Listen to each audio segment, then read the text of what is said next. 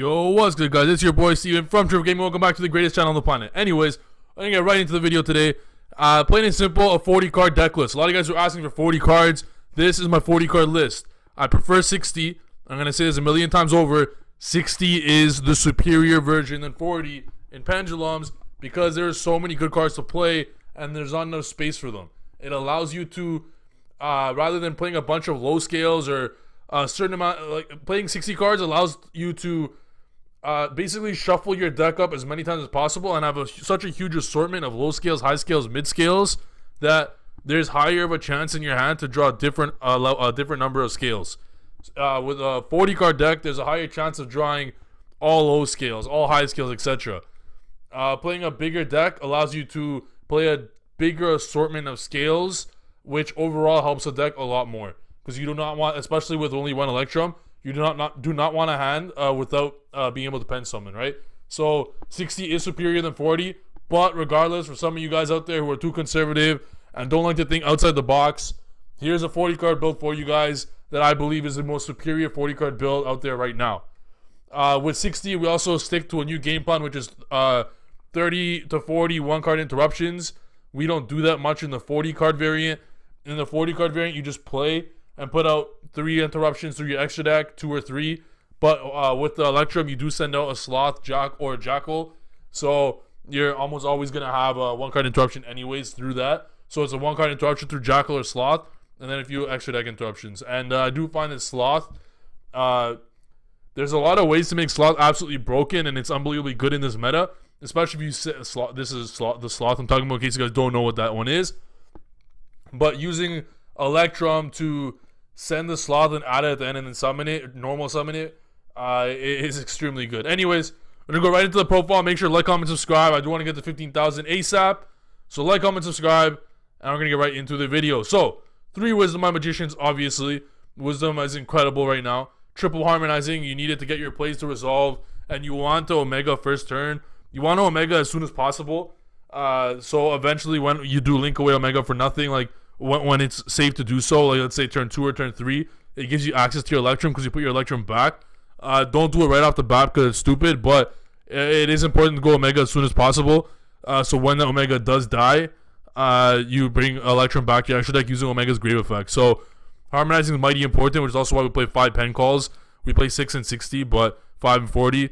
Anyways, we play double Janky. It's still a 1 card interruption, and so many every single deck right now except for Strikers has a light monster you can interrupt. That's like a good deck, or Draco. So just Janky is incredibly good. Double Oath, 1 Poison, 1 Fang. I find that we want more dark spellcasters, like Poison or Fang. Not Harmonizing because you can't use it with Dark Worm, but Supreme King Dragon Dark Rebellion is such an underrated card that sometimes you do want more dark Pendulum monsters, and having another dark level 4, like you can't bring Harmonizing with Harmonizing. Sometimes you need another level 4 Dark Spellcaster in your deck to bring out with Harmonizing to resolve certain things. So in the future you might play double Poison or double Fang, depending on how we feel. But at the moment this is the count we're using. You still need to play Time Gazer. We play triple Dark Worm. We play triple instead of 2 because Gumbler is still a thing, and sometimes them you'll be surprised, but sometimes them using Gumbler on you will help you if you draw Dark Worm. Like, they think that they just discarded 2 cards from your hand, but in reality, they're going to be sitting on Dark Worm and some dead card you don't need, and then Dark Worm will go onto the field, replacing itself and adding a 0. So Gumbler ends up doing nothing because you equal in the field. So you go from 6 cards to 4, right? But since Dark Worm's in the grave, it goes to the field. So it's 5, it adds 0, which will be 6. So if they Gumbler you with Dark Worm in hand, it's like they didn't Gumbler you. You still have 6 cards on field, and one of them's on the field. So, 6 cards in hand, and one of them's on the field. So, them Gumblering you when you draw Dark Worm actually helps you. Then triple Curtain Raiser, and we don't play 1-0 just because obviously you don't want to draw lots of 0. I find 1 enough, but in the long run, in the grinding game, obviously 2 zeros is good. In my 60 card build, I play 1, but I'm gonna up it to 2. So yeah, triple Curtain Raiser. You still need to play as many turbo cards as possible. If they hand trap your Electrum, it really doesn't matter. You're still gonna have 2, 3 interruptions, 4 interruptions. It doesn't matter. If Electrum resolves, you have 4 interruptions. If it doesn't, you have 2 or 3. It doesn't matter if they hand trap the Electrum. You still definitely want to go into Electrum because them hand trapping your Electrum means that they lose a card. So that means you only need to put up 2 interruptions, and it still counts as 3 interruptions because they're gonna be playing with 5 cards. Makes sense. So it's still like if they hand trap you, they basically help you with an interruption. So you still need to ensure that they use that hand trap on the Electrum and not the actual interruption. So you still need to put out as many triple cards as possible. We played triple Chrono, triple Cerberus, double Jackal. We played triple Jackal in the other one in the 60 card build because you want one card interruptions. But the 41, this is also why 60 is better. The other 20 slots are basically 21 card interruptions, and I just find the overall ratios just better with way more one card interruptions. But hey, whatever. Some for those of you who want 40, here it is. And then we play one sloth. Obviously, we want to play more sloth, but you need at least one. Having access to sometimes if you make Electrum without your normal summon, you send sloth, you add sloth, and then after you put up your 2-3 interruptions, you tribute summon the sloth, and it's almost an auto win. If you like Vortex and sloth, there's almost always an auto win. Then I also rescue hamster. I threw it into I have an updated 60 card version, which I'm gonna be showing very, very, very soon. But the updated version does have triple rescue hamster. Hamster's absolutely incredible. I thought with only one Electrum, hamster wouldn't be as viable, but if anything, it's even more viable because the deck now revolves around Wisdom Eye a lot more, and like you end up searching Wisdom Eye with Electrum almost all the time. If you happen to also, if they Ghost, a lot of people are playing Ghost Ogre because of Goki still, and it destroys Goki right now. And if you Ghost Ogre the Electrum, if you have let's say you draw one of your 3 rescue hamsters, you Ghost Ogre the Electrum, you just send one of the monsters you used to make Electrum with, then you hamster, add 2 of them back. It's like nothing happened. It's like they didn't even ogre you. You have the exact same amount of cards in your hand, and they just lost cards in their hand. Especially if you use a chronograph to use especially if you use chronograph to make the Electrum. So if you chrono and scale, bring on time gazer, normal summon something, then they'll go ogre you. So you send a chrono, and then hamster, add back 2 chronograph. Like hamster is definitely incredibly good. We play 1 in 40, but we play 3 in the updated 60 build, and the updated 60 build will be coming soon. In terms of spell cards, we play 30 monster, 10 spells. We play 1 Foolish and double Shrine. Obviously, we play triple Shrine in 60.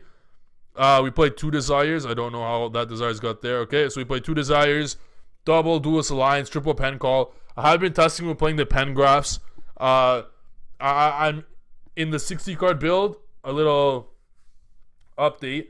I'm playing the Trap Pen Graph and the Spell Pen Graph. So I will show you guys that build later. But in 40, I keep drawing the Trap card with a dead hand. I hate it. But in 60, it doesn't matter because there's a very low chance of you drawing it. And it's just better for when they have sphere mode or random stuff to get rid of your board. It's just good to have a Speller Trap just sitting there.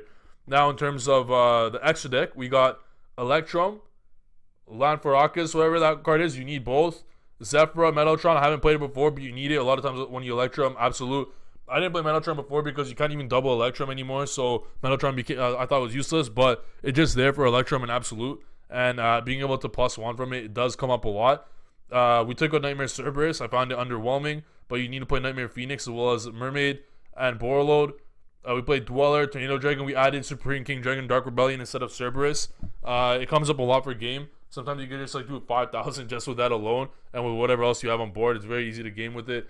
Exciton Knight's needed. A lot of people are forgetting about Exciton Knight. You could very easily clear their board, clear their interruptions, and then Exciton them. It's absolutely hilarious. And then Naruto, Absolute Vortex, Omega is MVP after Electrum right now because you attempt to Omega every time going first, and eventually when it dies, that's how you bring back your Electrum. So late game, you're gonna have a second Electrum if you Omega first turn. And then Ignister, Clearwing. I still can't decide which one's better, but at the moment I'm going with Ignister. And that's the extra deck.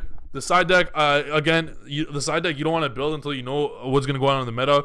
But if I were to build a side deck, it would consist of Red Reboot. Look at this. You guys are about to see Genius of the Pen God in action building a side deck right now. But I'd play Reboot. There's going to be a lot of decks right now with a lot of Floodgates. So I'm going with triple Reboot, triple Twister. You don't want to lose to Floodgate decks like Draco, Altergeist, whatever. Even Brick Stars can play Floodgates.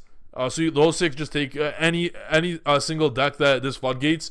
Just play those 6, draw one of them, you auto win. You just have to draw 1 and you auto win. 1 of the 6 with double Desires. Like there's an extremely high chance you draw it. And then the other 9 is literally just for Goki. You don't got to side for anything else. Everything else is garbage. I'd play Goki and Striker maybe. Like I'd play just 9 hand traps. Also, in case they like FDK you prefer cards like hand traps as opposed to cards like Sphere Motor or Cyber Dragon, because little theory there, because there's so many FTKs that could go around right now because Firewall's still alive. Konami didn't even touch FTKs, so you want to be prepared for all the FTKs. So you got to play a bunch of hand traps. So the hand traps I think are the best right now is so it's triple droll, impermanence. Sometimes if you're so scared against you know what, actually I have an idea here. We're gonna take out Twin Twister. We're gonna play so look at this idea, right, boys? So Ash Blossom. Okay, so Reboot stops Floodgate decks, right? Reboot also, the only way you're losing to Brickstar is if they Reincarnation Droll you. If they don't Reincarnation Droll you, you auto win. You completely auto win. So what stops Reincarnation Droll? Triple Reboot, triple Ash. Reboot, you also side against heavy trap decks, and Ash, you side against any deck that's a combo deck. So just like that is multi-purpose. Impermanence, another multi-purpose card. I understand that it doesn't, you gotta wait a turn, but against Floodgate decks, you play triple Reboot, triple Impermanence. Impermanence could both negate a card, but if you need it for a Floodgate, you could use it for a Floodgate. So, but you also use the 3 Impermanence for combo decks. So just like that, by utilizing the right hand traps, and we're gonna play Ghost Ogre as well, you have 12 hand traps to play against good decks like Goki or Pendulum, and so you have 12 hand traps now against Goki. So they're not resolving anything with their combo. You have 3 Reboot and 3 Ash against Brickstar. You have 3 Droll, 3 Ash against Striker. Even though like you don't intend to side against any of them, but just like that, you now just by siding for Goki, by having 12 cards for Goki, the side deck's multi-purpose like that. You have 6 against Striker. Against Floodgate decks, you got these 6. Like, and even if like against Altergeist, Impermanence is not just used on Floodgates. It could also be used on Multi-Faker. Like, this is why I think these lineups are the most. This lineup of hand traps is the most versatile. And Ogre itself is just the best hand trap against Goki. It's an auto win if you pull it on the Firewall. So these are the hand traps that I'm using and I think are the best. This is my side deck and this is main and extra. Hope you guys enjoy the video. This is 40 card Pendulum. I'm going to show you guys duels with both 40 and 60 in action. And make sure to like, comment, subscribe. Hope you guys like the video. See you guys in the next video. Peace.